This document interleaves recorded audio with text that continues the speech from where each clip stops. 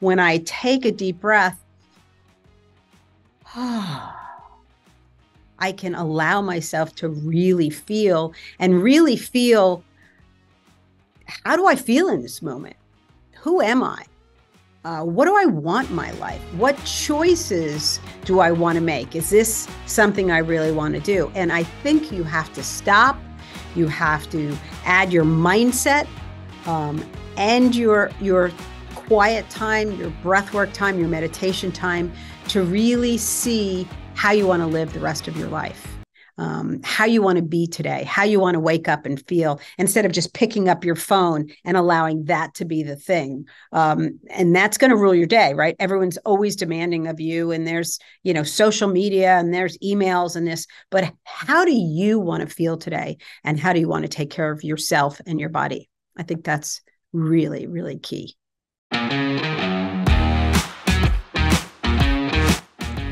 Welcome to another episode of WyzeCast, the show that elevates voices, shines the light, showcases the gifts of our heart-centered guests, and amplifies the positive differences they are making in the world.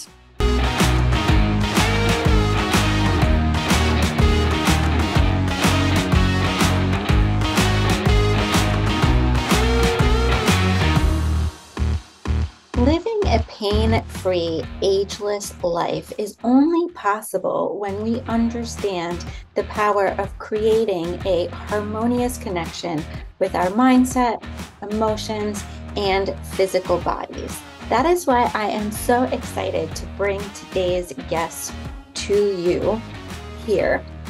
She is a leading authority in the field of pain-free living, which includes the power of creating a harmonious connection of mindset, emotions, and body. Respected for her unique approach to transformational movement that merges Pilates, meditation, and mindset. She teaches her clients how to flourish at every stage and age of their lives. Her latest hot new release and best-selling book, Listen, Watch What You Say, Your Body is Listening, is an easy-to-do technique that allows you to connect with your body in deep and lasting ways. My name is Melanie McSally, your host for today's episode, and without further ado, I would like to welcome the beautiful, the amazing, the always joyful Conni Ponturo. Conni comes to us from California in the USA. Melanie, it is so wonderful to talk with you again. I love having conversation. We love to have fun. We love to have joy. And that's what it's all about. It's really not movement as a punishment. It's movement because we feel so great in our bodies. We want to move them. They were meant to be moved. And when we do, we feel much better in our lives. Thanks, Conni. So why, as we get older, do we have so much pain in our bodies? So that's so interesting. People ask me that all the time. There are two parts to this. The first part is pain is a gift, because that's the only way our body talks to us. And we listen to it, right? When we're feeling good, we're like, yay, I'm feeling good. And we go off. But when we have pain, that's when we call the massage therapist, call the doctor, get an acupuncture, go to the chiropractor, talk to your movement professional and say, what can I do about this? So pain is really doing its job, and that's to have you deal with whatever issue is at hand. And the other part of this is as we get older, we tend not to become movers. We tend to sit a lot of the day. So if in your 20s, someone would call you at midnight, right? You jump up and go out. In your 40s, 50s, 60s, and 70s, you know what? Someone's calling you, you're not jumping up as quickly. And it's so doing those movements. Are you active in your day? Are you getting up from your desk 5 minutes every hour? Are you doing certain activities? Are you rotating your body? Are you extending and flexing your body? Are you doing these things? That's really what's going to make a huge difference. It's the movement. It's everything, and listening to the pain that makes us able to function and feel good as we get older. I love the reframing about pain because knowledge is power. As an athlete, we have to learn how to translate the information coming to our brain from the various parts of our body. Is this pain telling me I'm at threshold, aka I've reached my highest potential at this time? Is it telling me I have more to give? Or is it warning me that I'm about to go overboard, or even that I've already overdone it and I need to stop before I cause lasting damage? So, as I've gotten older, I'd say it takes more effort, more willpower to go about my day. My body creaks and cracks more than it used to, and I'm stiffer. Before I met you, Connie, I might have said, I'm sure it's only going to get worse, but I know you have ways to change that, right? Can you tell our listeners how?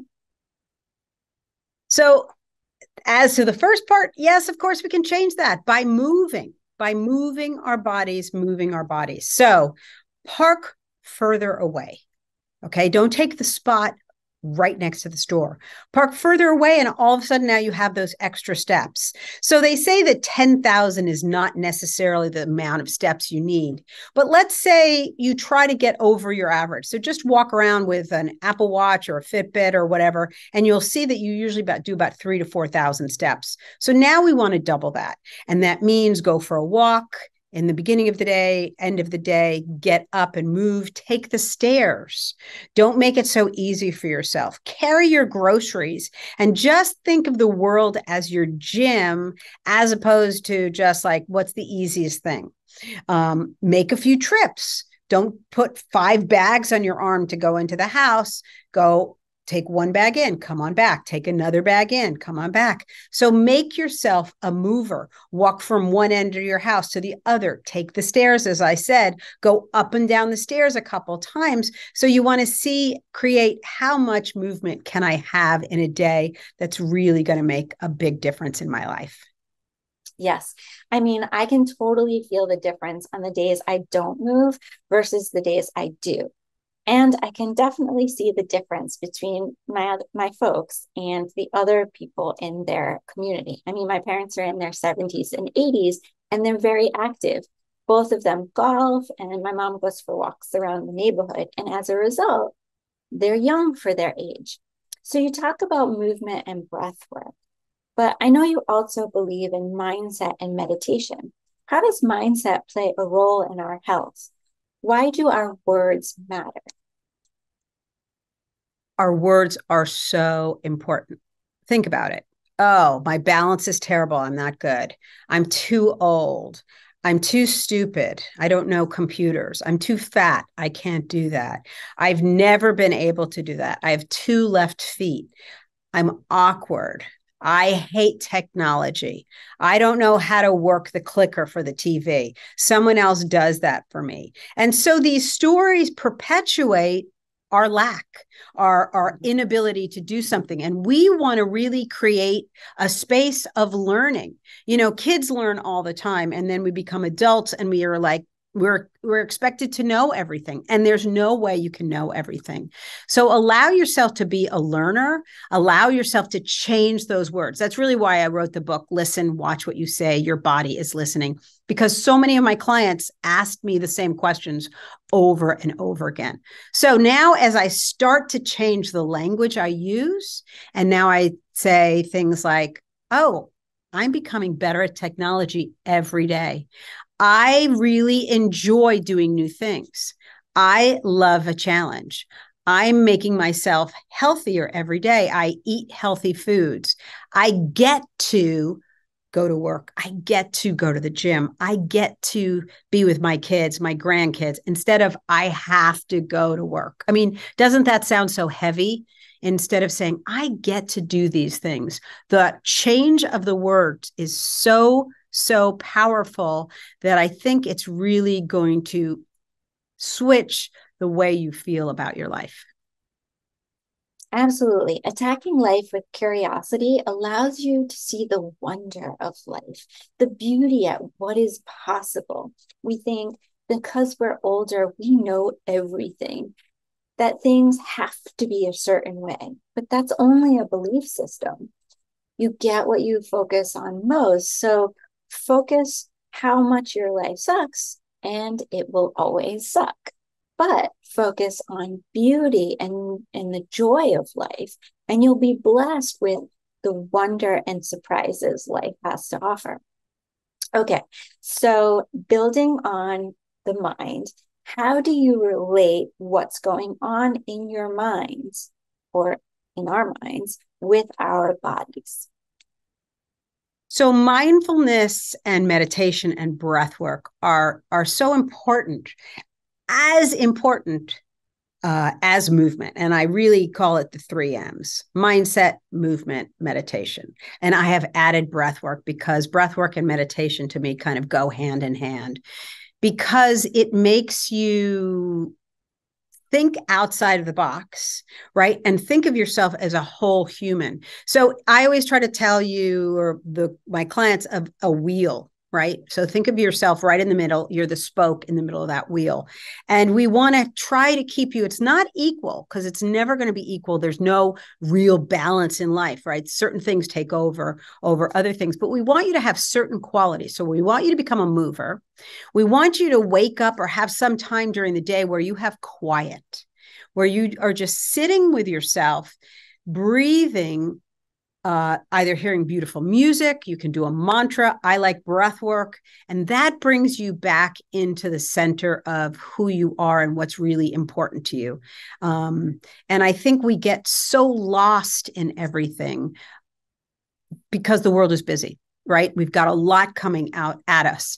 And so sometimes, I mean, that's why we lift our shoulders, right? We're always in protection mode. And this is in our DNA. And so when we drop our shoulders, whew, I have a little space. When I take a deep breath, I can allow myself to really feel, how do I feel in this moment? Who am I? What do I want in my life? What choices do I want to make? Is this something I really want to do? And I think you have to stop.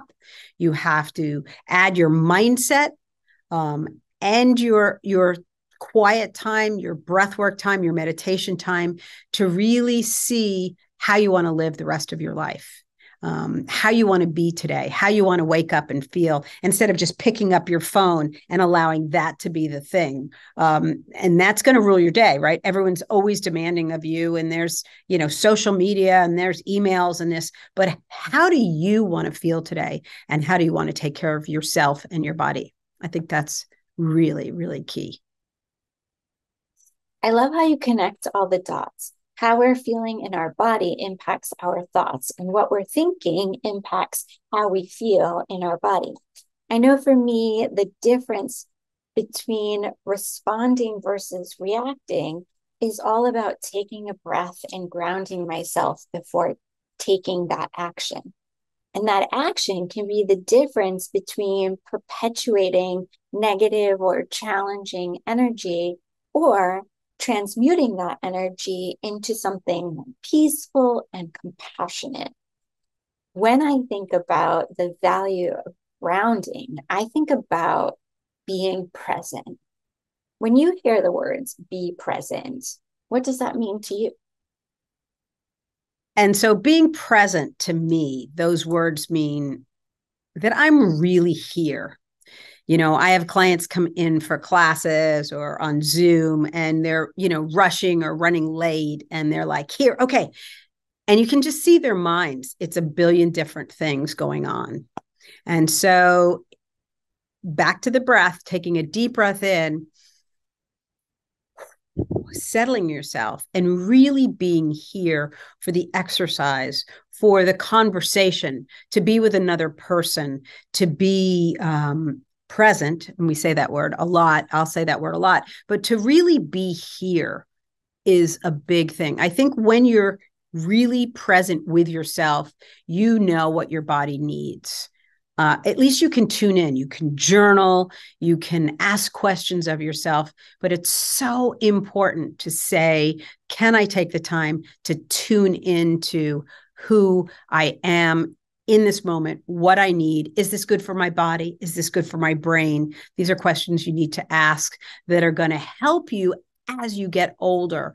Your body always wants to do the right thing by you and to accomplish what you want it to accomplish. And when you feed it healthy food and when you do nourishing things, things that you love, that excite you, when you move your body, when you breathe and live into whatever you need to, if you're in pain, if you deal with that, I think you really have a very beautiful life, a vibrant, joyful, beautiful life. And that's really, I think, what we're all searching for. Absolutely, Connie. Beautifully said. The relationship with self is so important. You wouldn't ignore the people you care about most in life and then expect those relationships to thrive.